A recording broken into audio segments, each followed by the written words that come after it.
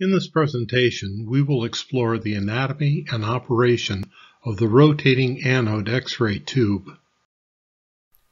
X-ray tubes started life with stationary anodes that didn't have much mass.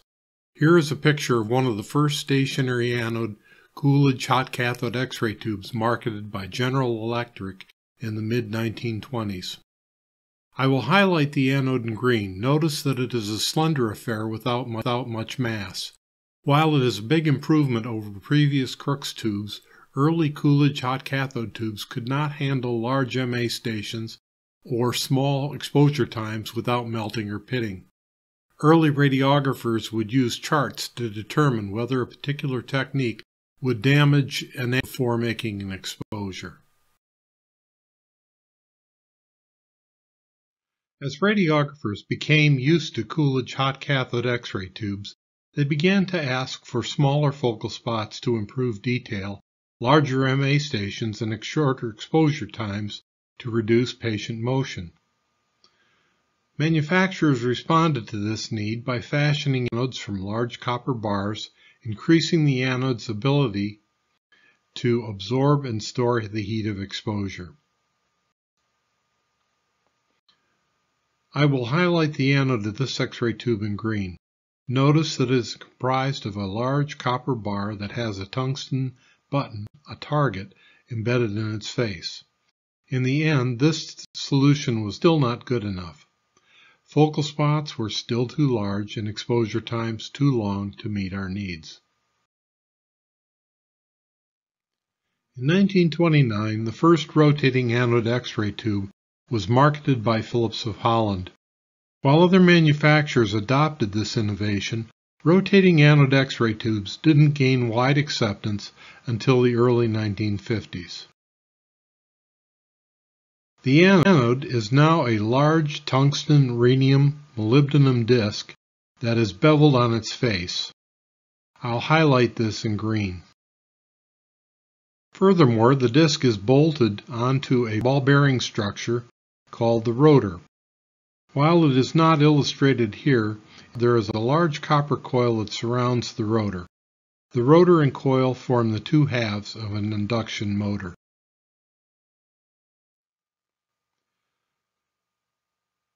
Early radiographers had to be concerned about how much heat a given technique would generate and how much heat an anode could store before heat would cause damage. The tube rating chart was used to answer the question, will this exposure melt, pit, or otherwise damage the target? This chart was consulted before any new technical combinations were attempted. In the late 1950s and early 60s, these charts became unnecessary when automatic circuitry was developed that would prevent overloading the X-ray tube. The anode cooling chart has a different purpose. It is concerned with the ability of the anode to safely store the heat of multiple exposures and is necessary to consider where rapid successive exposures are performed. This is normally only a problem for special procedures technologists who might rapidly produce 5 or more exposures very quickly. Here is a diagrammatic representation of a stationary anode X-ray tube. The anode is comprised of a large copper bar designed to store and move heat from the target to the cooling oil surrounding the tube. The target is where the X-rays are produced by a high-energy stream of electrons. The target can withstand the extreme heat that is a byproduct of X-ray production without damage. Even though the target can handle high stress of heat, it is possible to damage the target with high MA short-time exposures.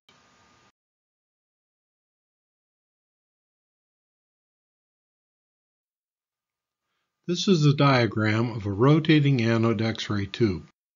Notice how the cathode and focusing cup are offset and aimed at the outer bevel portion of the anode disc. The anode and target are combined into a disc comprised of a tungsten rhenium track on a molybdenum core. Since the heat of X-ray production is spread over a large area of the anode disk, it doesn't need to be a massive structure as in the stationary anode X-ray tube. The rotor forms half of an induction motor. A magnetic field is rotated around the periphery of the rotor, causing it to spin within the tube. There is no physical connection between the windings and the rotor. Force to rotate the rotor is transmitted by magnetic fields through the Pyrex glass envelope. These represent copper coils wound around the neck of the tube. They are wound in a manner so that when connected to an alternating current source, they produce a rotating magnetic field around the neck of the tube.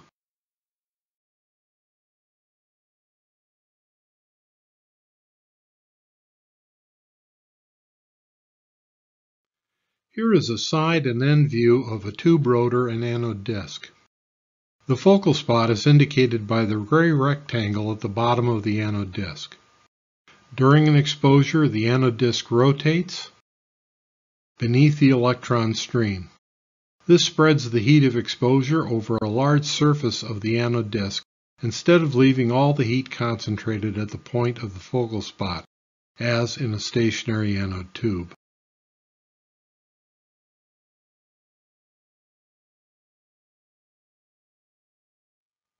Here's an enlarged view of the anode disc. Again, the disc rotates during the exposure.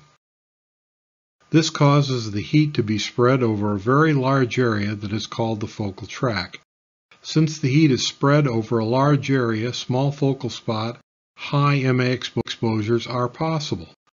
Higher MA exposure levels equate to faster exposure times and less possibility of patient motion during the exposure.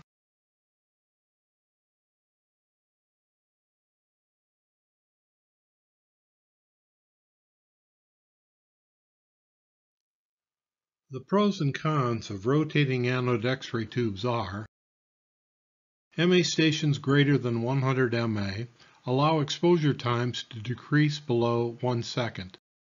Most modern X-ray machines are capable of MA levels as high as 800 MA and exposure times as fast as 1/1000th of a second. Of course, all this added technology comes at a cost. Rotating anode X-ray tubes are more costly than stationary anode X-ray tubes. With complexity becomes less reliable and increased possibility for failure. Rotor bearings and circuits can fail, leading to expensive replacement and repairs. The first thing a radiographer is trained to do is to wait for the rotor to reach speed before pushing the exposure switch.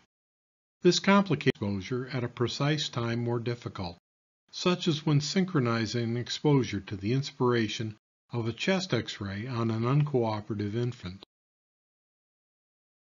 Normally, the rotor spins at 3,000 revolutions per minute. This speed equals 50 revolutions per second, allows exposure times that are fast enough for most radiography, where the patient can cooperate during the exam. A simple way to increase heat capacity for even faster exposures is to spin the rotor faster, so some X-ray machines offer high-speed rotor options. Selection of the high-speed rotor is often tied automatically to higher 600 and above MA stations.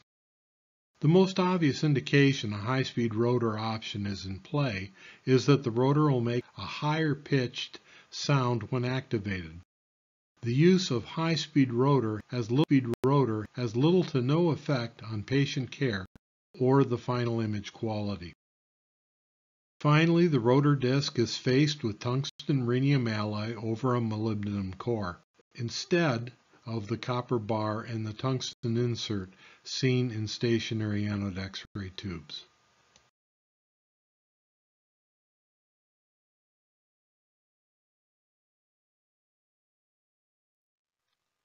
Thank you for your attention. This has been the rotating anode presentation.